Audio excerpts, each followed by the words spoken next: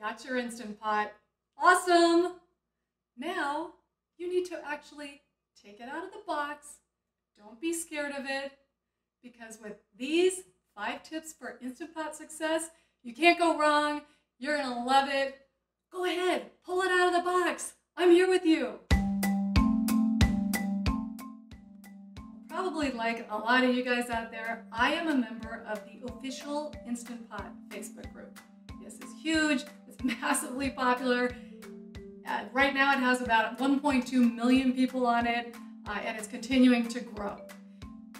I see the same questions over and over and over on the Facebook group, and it's a lot of new people that are getting their Instant Pot. They're super excited, and they're a little bit confused, and yes, they're a little bit scared.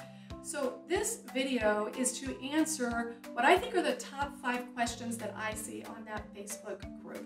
The first #1 question I see is, wow, why does it take so long? Everybody thinks they get an Instant Pot and they're gonna have dinner on the table in 5 minutes. Sorry guys, that's just not true. It takes time to come to pressure. It's a pressure cooker, you have to have liquid in it, it builds up pressure, and then the starting time begins. So when you see recipes on Pinterest or Facebook or other sources, and they say things like, Instant Pot wings in 5 minutes, that's kind of misleading. It takes time, so you have to have time to pressurize and time to release the pressure. So do not be fooled by those little tag lines that say 5 minutes this, 3 minutes that. It will take longer. Now, I have recently written an Instant Pot authorized cookbook. It actually will be released in May. I'm super excited.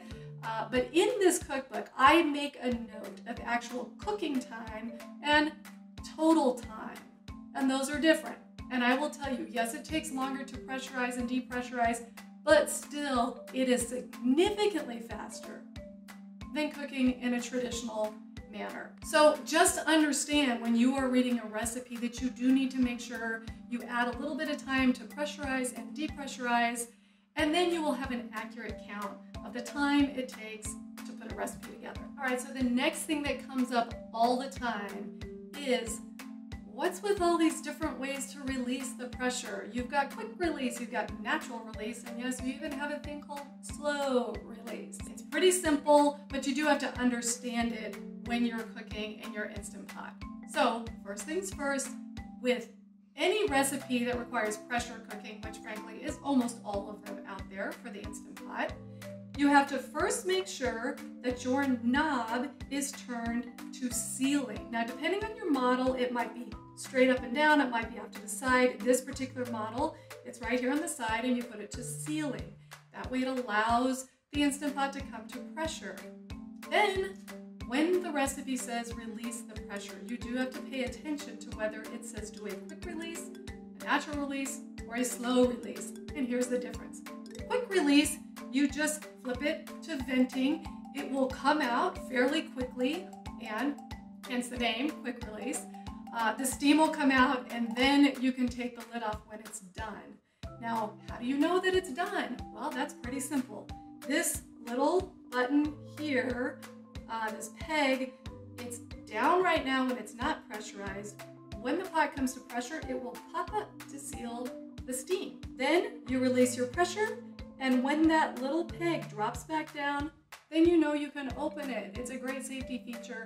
Pay attention to it. That's how you know you can open your Instant Pot. Now, for natural release, what does that mean? Well, you've got your vent over to sealing because you just cooked the food, and then your timer counted down to 0. If a recipe says naturally release, all that means is you just let it sit there, and gradually that pressure will decrease. Some recipes will say naturally release for 5 minutes or 10 minutes. Some will say full natural release, and that means just let it release until this pin drops down. That can take a while depending on what you have in it. Now, the last one that comes up every once in a while is slow release. I use a slow release when I'm cooking foods with a lot of starch, because a quick release, some of the starch might come through the vent. You don't really want that happening.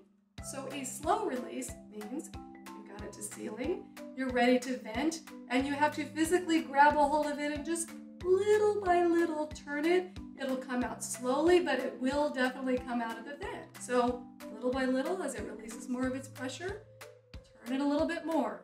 More of its pressure, release it a little bit more until all the pressure is gone. And that's it. Now you know the difference between quick release, which is often QR, natural release, which is NR, or slow release, which most people write out. Okay, tip number 3, how to deal with the dreaded burn indicator. Now sometimes during cooking of a recipe, you'll see right here on the display, it will say burn. That's not good. You don't want that. So let me explain a little bit about how this works and why that happens. The Instant Pot is a pressure cooker, okay? So what's important to know is that you have to have enough liquid in your recipe. It requires liquid and volume of space to come to pressure.